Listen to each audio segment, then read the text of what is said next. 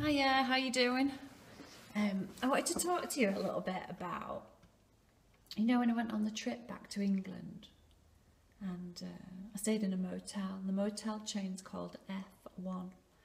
They're really cheap, and I paid €43 for one night, and on the sign outside it actually said €39. So booking.com, you owe me €4. But they're like super basic. They've had a bit of a refurb. They used to be even cheaper than that.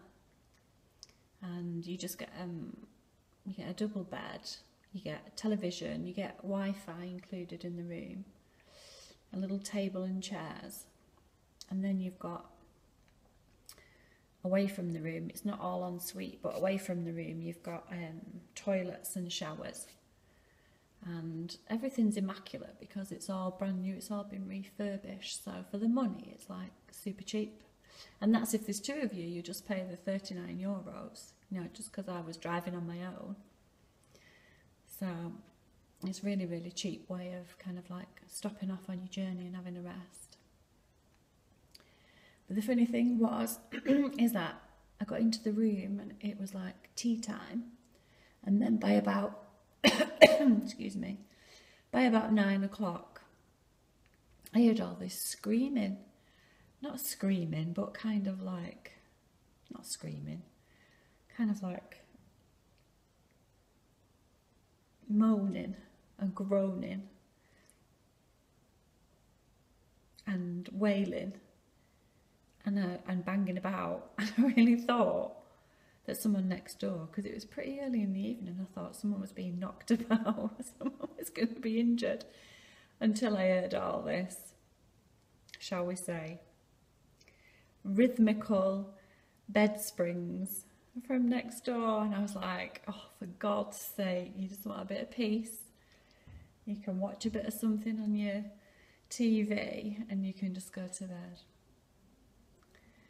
And then after that calmed down, there was a few sessions of it, to be fair, finally gets my head down, finally gets to sleep, and bearing in mind I've been driving for a long time. And then in the wee small hours I hear a noise outside in the corridor, and I decided to just press the record button on my audio thing, and this is it.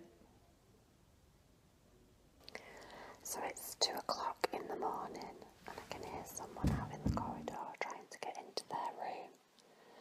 They're really struggling, so they must have forgotten the key code.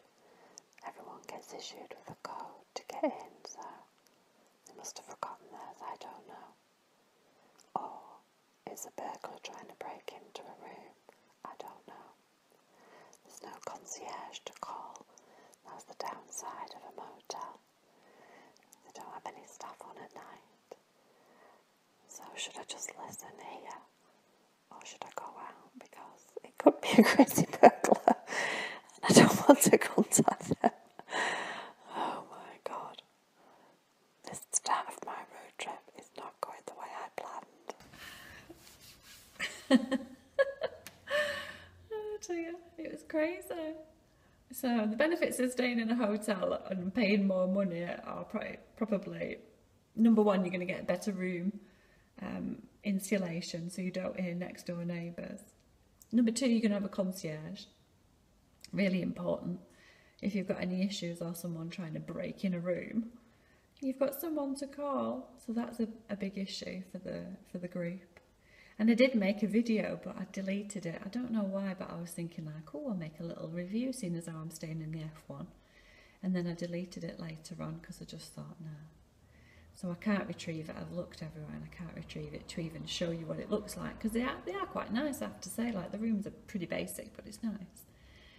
But honest to God, it was such a comedy of errors.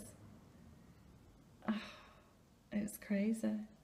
And I didn't get a good night's sleep because there was this bloody nutcase that was trying to break into a goddamn room. So, there you go. But in general, you'll find these F1s, if you're travelling a long distance in France, which more often than not you will be, have a look on the website for F1s and you can book them direct. And all you do is when you go, they'll give you a code on your booking form if you book online. And then when you get to the place, there's like a little machine outside, a push button machine, like a little yellow thing.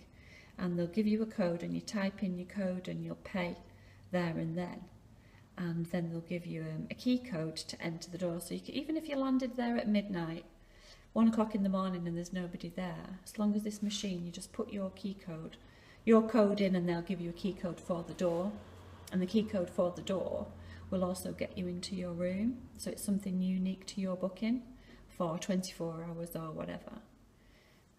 The one I stayed at in Chartres was really good actually, because I've been there a few times before, and right across the road, I know it's not very healthy, but there's a McDonald's across the road, there's a KFC across the road. You know, you can go and, if you want to go and chat to people, you can chat to people, you're not isolated. And Chartres, if you get the chance to go and have a look around Chartres, the actual town is really, really, really pretty, really lovely. So there you go. So yeah, F1s. If you need a cheap motel to stay whilst you're driving long distance in France, have a look at F1s. They've been refurbed, but they're still less than €40 a night. So it's pretty reasonable. I know you can do the Airbnb thing, but you might just want, you know, something that's along, you know, a motorway way or a route nationale. And the route nationals you don't have to pay on, you know, so they're really good dual carriageway roads, like mini motorways, but you don't have to pay on those. Something else to be mindful of.